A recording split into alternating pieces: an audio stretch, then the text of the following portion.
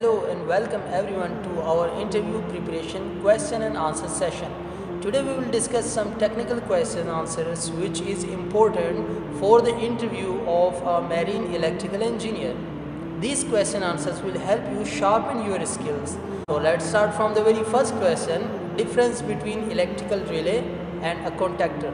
So the answer is an electrical relay is an electromagnetic device used to control the flow of electricity in a circuit, typically for switching purposes in low power applications. A contactor, on the other hand, is a high power electrical switch designed to handle larger current loads and is commonly used in industrial and commercial applications. So the next question is explain the principle of operation of magnetic amplifiers of a light signaling device and the device protecting the electric motor against the load.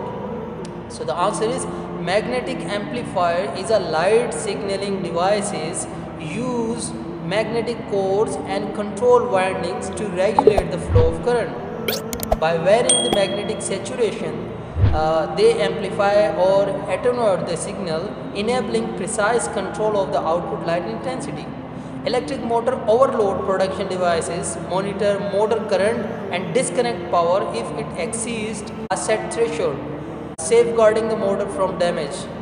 So the important question number 3 is explain the principle of operation of multi-vibrator of a light signaling device. And the answer is a multi-vibrator is a light signaling device operates based on the principle of oscillation between two stable states. It consists of two amplifying stages connected in a feedback loop. Each stage alternates between saturation and cutoff states, resulting in a continuous generation of light signals with a specific timing and frequency. So we have question number 4, which is also important. Explain how the production of generators against reverse power is organized. So the answer is reverse power production for generators is typically achieved through productive relays. These relays monitor the power flow and direction and activate when power starts flowing from the generator to the grid, indicating a reverse power situation. Once triggered, the relays initiate actions such as tripping the generator or disconnecting it from the grid to prevent damage. Now the question number 5 we have explain how generator overload production is organized. So the answer is generator overload production is organized by implementing mechanisms such as current sensors, relays and circuit breakers. These components monitor the electrical load and automatically disconnect the generator if it exceeds its rated capacity, preventing damage and ensuring safe operation. Question number 6 we have is explain how electric motors are protected against unacceptable voltage reduction with a voltage relay. At what parameter of contactor is this protection assigned to voltage relay? So the answer is electric motors are protected against unacceptable voltage reduction using a voltage relay. This relay monitors the motor's supply voltage and triggers an alarm or trip action if the voltage falls below a predetermined threshold. The production is assigned to the voltage relay and based on parameters such as the motor's rated voltage and acceptable voltage tolerance limits. The next question we have is explain the principle of operation of a ship insulation resistance monitoring devices. So the answer is ship insulation resistance monitoring devices measure the electrical resistance between the ship's electrical system and its hull. They operate on the principle that higher resistance indicate better insulation integrity.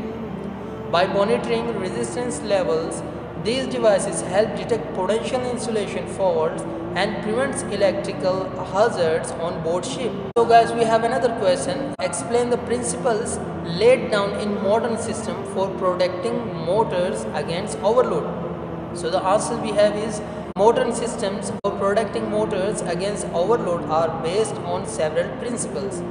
These include using thermal sensor to monitor motor temperature, setting appropriate current limit, employing motor production relays to detect abnormalities, utilizing electronic motor starters with built-in production features, and implementing programmable logic controllers PLCs, we all know, to coordinate motor production action. So yeah guys, another question we have which is also very important is explain how the motor is protected against overload by the traditional method, and what are the disadvantages of such protection. So the answer is the traditional method of protecting a motor against overload involves using a thermal overload relay. This device monitors the motor's current and temperature and disconnect power if it exceeds preset limit. However, the disadvantages of the method include slow response time, limited accuracy, and the need for manual reset after a trip. Yeah, so another question we have is explain the need for motor overload protection. Motor overload protection is necessary to safeguard electric motors, as we all know, from excessive current and overheating.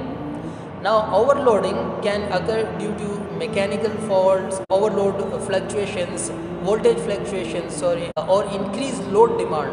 The production devices such as thermal overloads or electronic relays detect excessive current and interrupt the power supply, preventing motor damage and ensuring safety. So another important question is explain the principle of operation of the automatic power switching device UPP1.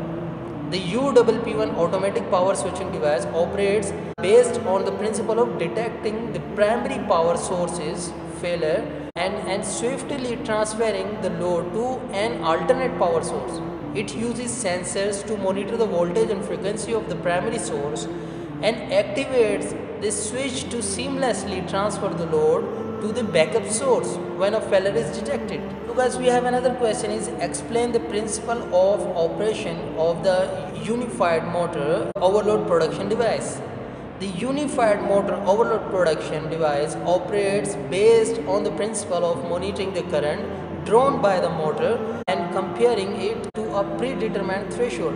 If the current exceeds the limit, the threshold indicating an overload condition, the device trips and disconnects power to the motor, preventing damage and ensuring safety. So this question is also important, and we all know that explain power factor in simple words. So the answer is power factor is a measure of the efficiency of the electrical power usage in a system. It represents the ratio between the real power, which is used to perform work, and the apparent power, which includes both real and reactive power. High power factor indicates efficient energy consumption, while a low power factor signifies energy wastage. So the last question we have, and it's very important, why seal air fan is used and where it is used, and where is suction taken from. So the answer is seal air fans are crucial in ship system to prevent the entry contaminant into sensitive areas and maintain a positive pressure differential. They are commonly used in gas turbine enclosures, engine rooms, and other critical spaces, and suction is typically taken from clean, filtered air sources outside the protected area. So these are some important questions I wanted to tell you if you are going for an interview as a marine electrical engineer. If you have another question, you can write in the comment below. If you think this video is informative, please like the video and share with your friends. See you in the next video. Bye bye.